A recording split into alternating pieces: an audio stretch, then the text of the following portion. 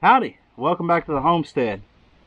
Since our last garden update, slugs have almost destroyed my peppers. So today I'm going to make up a solution that I've used in the past. It seems to work really good, at least on beetles. I don't know about slugs, but I guess we're going to find out. But what I have here is 100% cold pressed neem oil. This comes from a tree that supposedly locusts won't even eat this tree. When they have big locust swarms in the Middle East, the locusts will eat everything, but they won't eat the neem tree. So we're going to mix that in a gallon of water. This water is a little bit more than lukewarm. It's not hot, but warm. And I don't know if that's necessary, but to me it seems like it will make this mix better. So what I'm going to do, that stuff stinks. I'm going to put 2 tablespoons of neem oil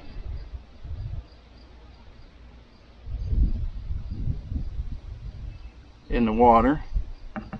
But this, as you can see there, oil and water don't mix. And all the neem oil just immediately floated to the top. So I'm going to take some pure Castile soap.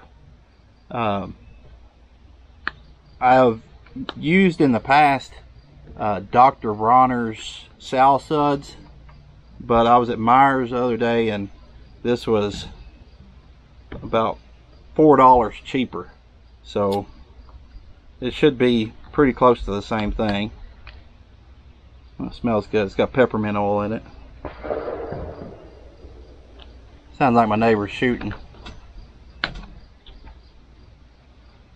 So we're going to put 2 tablespoons of this in there.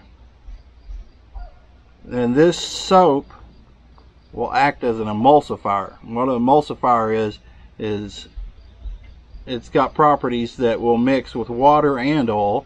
So it will allow the water to, or the oil to mix into the water. So let me get this mixed up here.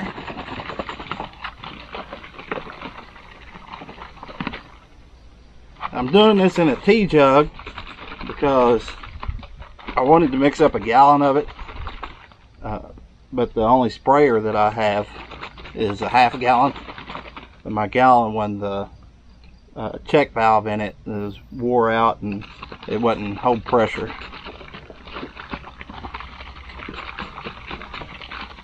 But as you can see, now the oil and soap is thoroughly mixed into the water and it doesn't immediately go to the top of it.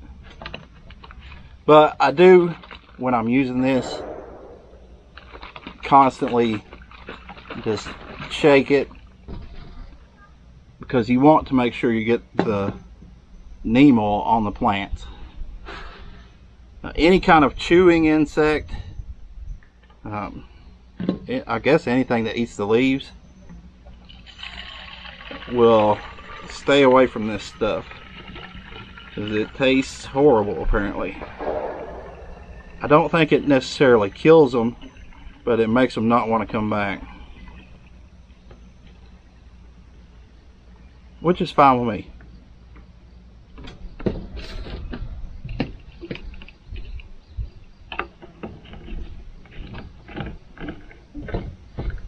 This is got some parts from 2 different sprayers that I put together to make one working one a couple years ago, but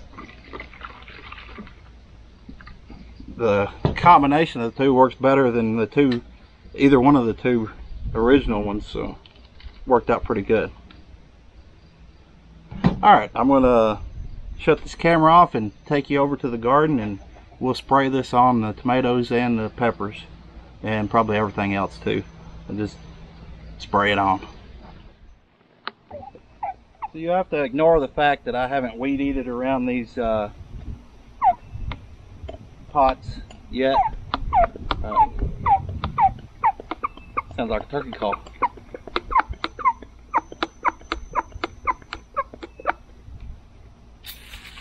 Ooh, too much pressure. So I'll just go through here and spray this on everything, even the stuff that the bugs haven't got to yet.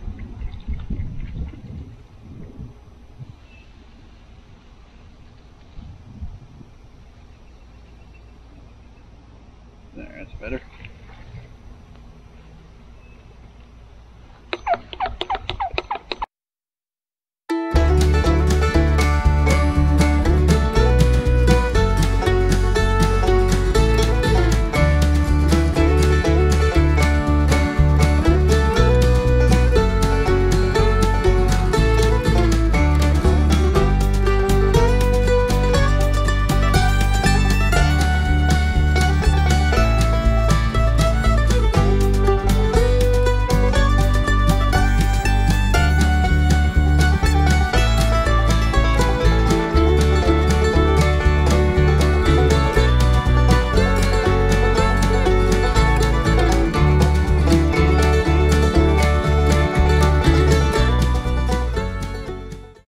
Alright, we'll finish up here with the porch tomatoes.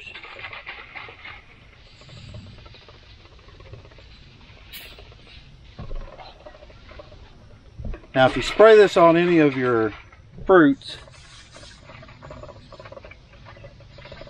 just make sure you wash it off good before you eat them, because this stuff probably tastes pretty bad. So there you have it. It's an organic pest control. I'll try to be as organic as possible. I know that some of the potting soil may not necessarily be organic that I bought,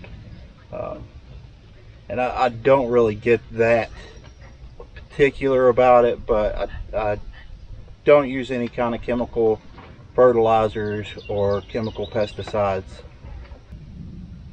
But that's all I got for you today. God bless you, and we'll see you on the next one.